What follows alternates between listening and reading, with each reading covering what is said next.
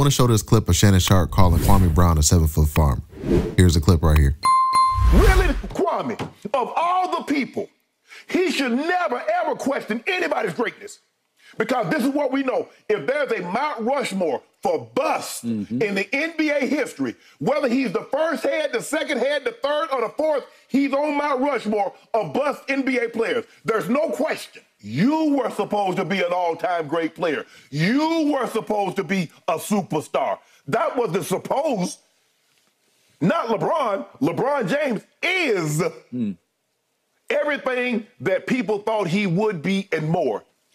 I remember I heard him talk when Kobe scored 81. He's talking about he's hitting damn good screens. Really? Dude, you the #1 pick in the draft, and you talking about you setting screens. Yep. You can just go look it up, Kwame. You have plenty of time. Hell, you own your farm down in Georgia. You got plenty of time. You ain't playing no hoops. You should still be in the NBA. Bro, go at Gilbert Arenas. Go at Stacks and Matt Barnes that's been on your head. LeBron James has never said anything about you. You're a joke, really. Real talk, you're a joke. Okay, so Kwame Brown didn't take too kind of the disrespect that Shannon Sharpe gave him today, responded to his take on LeBron James. Kwame has said, yo, you could have just said you disagree with my take, but you didn't have to disrespect me. So Kwame Brown went live again, and he doubled down on the disrespect towards Shannon Sharpe. And with that being said, you guys need to listen to it because Kwame Brown went off. And yeah, man, he had a lot of words to say to Shannon Sharpe. Let's check out that clip right here. Here's the video. Who the fuck you think you is? Talking about I'm from the crib. Nigga, I'm not no motherfucking farmer. I don't know who told you I was a farmer, nigga. Don't you ever try to diminish me, nigga. Nigga, I'm a father, you bitch ass nigga. I'm not only a father, nigga, I'm an entrepreneur. Nigga, I own bitch ass nigga. I got a red dope. That mean I own this bitch outright. No mortgage, fuck boy. I also own several properties that I let black women and most women rent. Nigga, I'm a motherfucking, I am the job, nigga. Don't you ever, and what's so bad about being a farmer, you 1-bedroom living motherfucker? Didn't you not have a toilet when you raised up, nigga? You forgot where you came from, didn't you? You done forgot where you came from. Yeah, that's what you did. You done forgot where the fuck you came from, nigga. The fuck you talking about? I'm a farmer. You don't know shit about me. Did you ask me was I a farmer, nigga? I own a fucking tractor, but I ain't no goddamn farmer. But nigga, I'm way more than a farmer. You got a job every day, bitch ass nigga. You got to get up every day and do what Whitey say. You got to be up at 5:30, 6 o'clock in the morning and have your bitch ass trimmed and prim up there to lie to some people, act like you know what the fuck you talking about, and you, nigga. You a football playing punk that don't know shit about basketball, and now you got a check.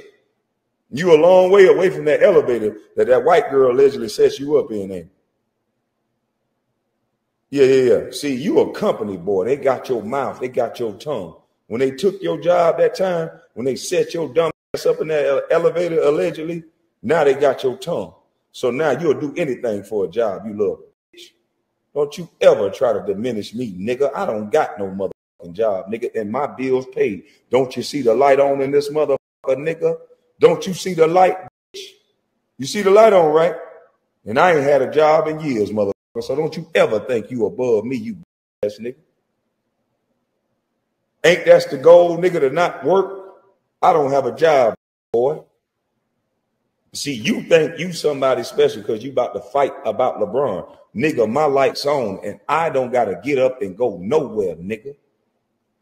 Okay, man, we'll see what happens tomorrow. I'm pretty sure Shannon Sharpe is probably going to ignore it. If he doesn't ignore it, he probably is going to apologize. He did apologize to Richard Jefferson when he made some comments about RJ, and RJ had went on his Instagram page and he had called out Shannon Sharpe, and Shannon Sharpe quickly responded to RJ and he had apologized. So I'm just saying Shannon Sharpe is not shy from apologizing. So we should see what happens tomorrow. So with that being said, man, make sure y'all stay updated with my channel.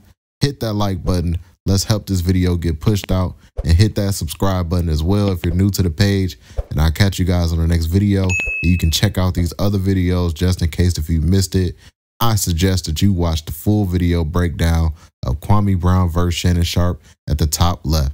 Salute, and I'll catch you guys on the next one, and we out. Peace.